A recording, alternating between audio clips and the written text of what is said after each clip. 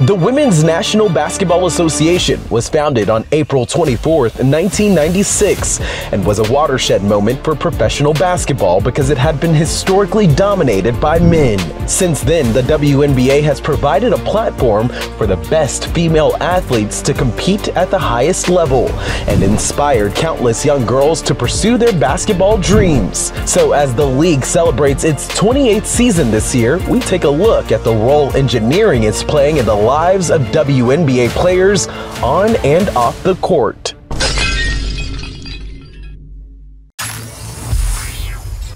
According to an official WNBA press release, the 28th season, which started on May 14th, has been the most watched in the league's history, averaging about 1.3 million TV network viewers per game, tripling last season's average of 462,000. The attention generated from talented players and new technology is finally bridging the gap between the NBA and the WNBA.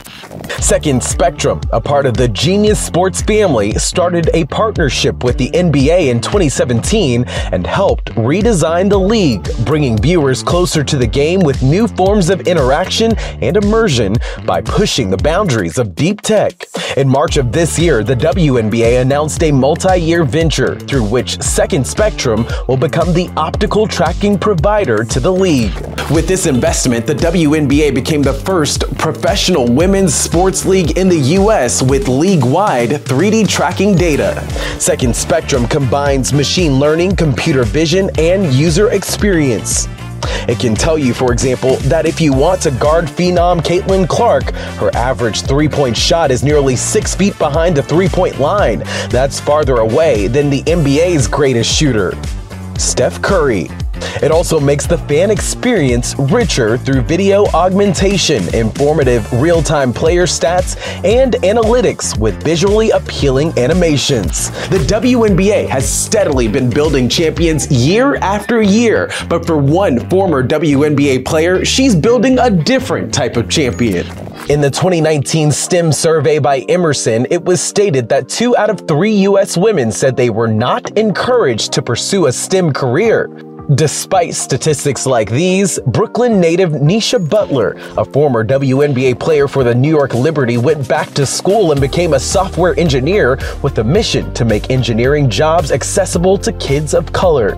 So seeing that there was a disparity in like a connection or a pipeline between the children in New York or children in inner cities that live under and around the poverty line to these jobs, I'm trying to figure out like, how can we make this connection? And me being a software engineer, I knew that if I came from the inner city and I can be an engineer, so could other young kids. Combining her passions for sports, technology, mentoring, and education, Niesha Butler opened a coding, robotics, engineering, and arts center in downtown Brooklyn called S.T.E.A.M Champs. S.T.E.A.M stands for Science, Technology, Engineering, Arts, and Math. So we have kids play games and learn how to build them all at the same time. S.T.E.A.M teaches robotics to kids from ages 5 to 13. They learn how to program and build robots using Lego robotics and lower-cost robotics. Niesha says she wants to build STEM champions that will take over the world one day. We not only are teaching them fundamental coding skills and robotics and programming languages, but every kid that S.T.E.A.M Champs touch, I want them to walk with the vibe that I walked up for a basketball. You know, I want them to walk with that confidence. Oftentimes when I was building my tech company, I was the only woman and person of color in the room.